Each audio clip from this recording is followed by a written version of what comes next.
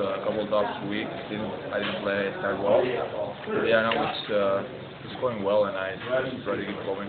When there's 48 seconds left, you have the face-off at center ice, and your coach calls on you to go out on the ice. I mean, what does that say about how, I guess, he and the organization are seeing how you're playing to put you out there in such a big situation like that? Yeah, I really enjoy that, and it seems like I have trust with the coaches.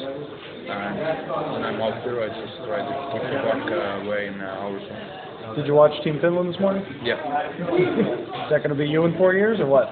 Yeah, it was a huge game, and every time Team has won something, and then the bronze medal.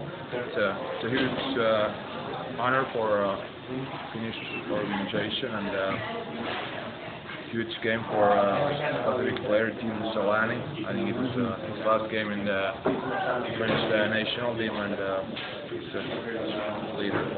Well, I'll forgive you for doing it to USA. Thanks a lot. Thank you.